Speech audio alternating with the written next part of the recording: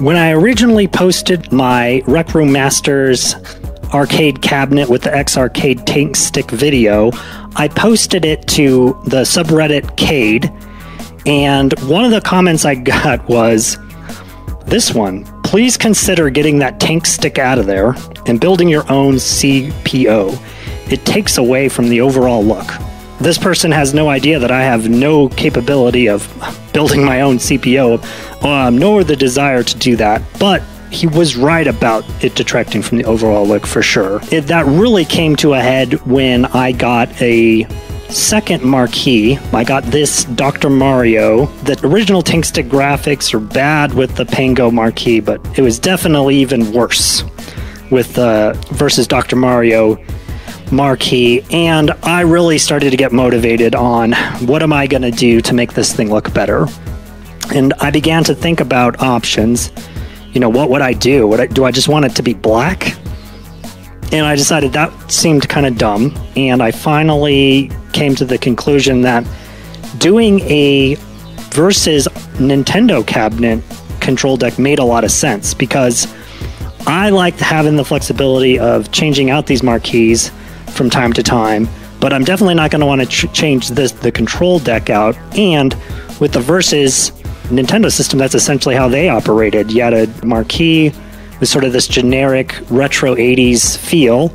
I thought it would be cool to give it a little bit of color. You know, you just have those black buttons on the standard Tankstick with just the white start buttons, and, you know, figured out that adding the red to the bottom here would work out really well. So the next thing to do was to find a vendor, and this was harder than I anticipated it would be. Rec Room Masters has a page, it's still linked from Google, but it's not something they offer any longer. I reached out to them and just confirmed that it's not a service they offer and any longer, and they confirmed that. Reached out to a couple other vendors. Some of them surprisingly did not even answer me. Finally, I found an eBay seller that had a website as well, Rockstar Print. I reached out to them, and not only was it a service that they were offering, but they were offering customization at a great price. 28 pounds, that includes the shipping from the UK to the US. 28 pounds comes to a little over $40 US. Here's my original mock-up that I just did in Paint. The first mock-up came back, it was very close.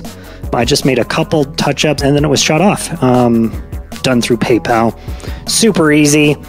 While it was coming, I ordered some of the red, blue, and green buttons on Amazon. I didn't bother getting anything nice. These are just sort of the cheapest buttons I can find, because those two bottom buttons are rarely used. Those main 6 buttons are the most used. The 2 start buttons they're just there for function, so the feel of those buttons is pretty unimportant.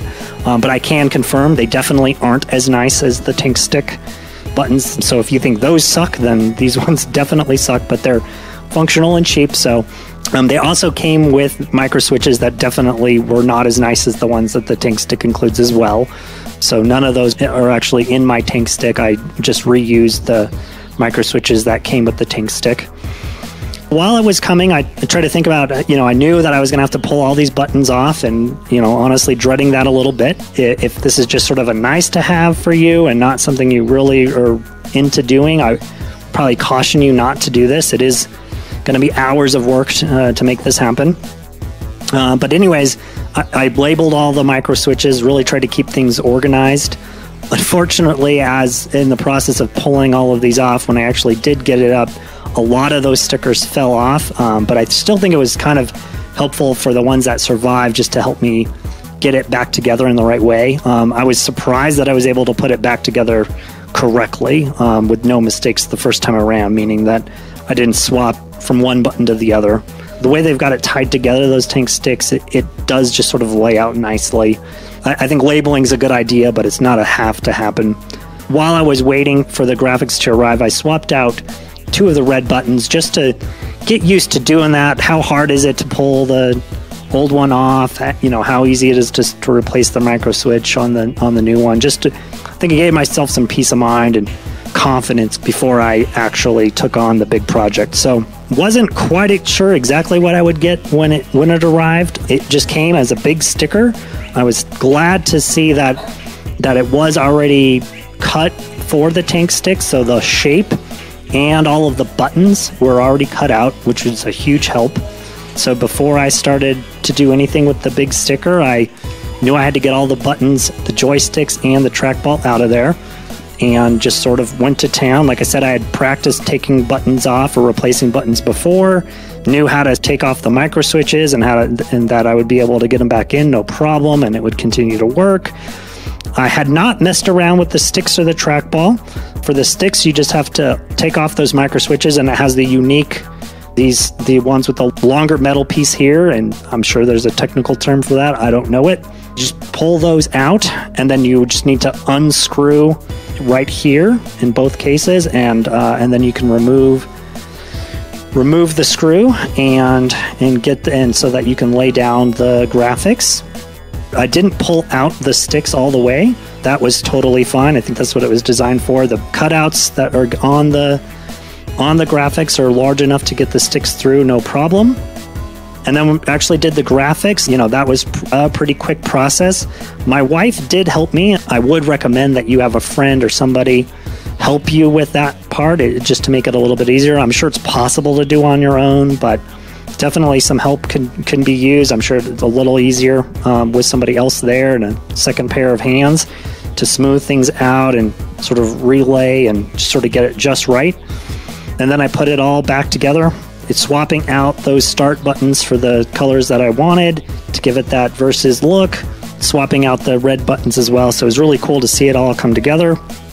Unfortunately, I over-tightened one of the screws on the trackball, and it did this to the graphics. And thinking back to videos on the cabinet, a lot of people mentioned don't over-tighten these screws. It can mess with the graphics, and I knew, I wasn't even thinking that was possible. It didn't cross my mind, but as soon as I turned it over and saw that it did happen, I was like, oh my gosh, I over-tightened it. So I have taken an X-Acto knife and cleaned it up. I also noticed that while the holes that they gave you for the joystick were good enough to get it over, I was definitely bumping into that while I was playing. So I also took that X-Acto knife and just made the joystick cutouts a little larger. What I did is I would just sort of push the joystick in the direction and just sort of trace around it with the knife, and that actually worked pretty well.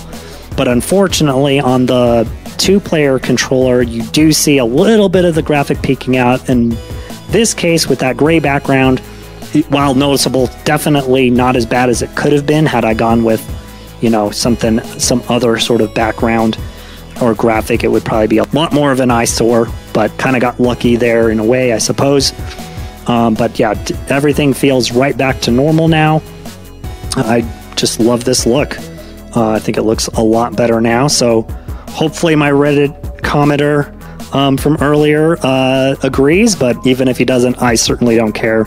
You shouldn't care about Reddit commenters either on your stuff. It's just all about whatever works for you at the end of the day and what makes you happy. So hopefully if this is something you're considering to do with your Tankstick, this can give you some ideas on something you can do and the work it takes to make it happen.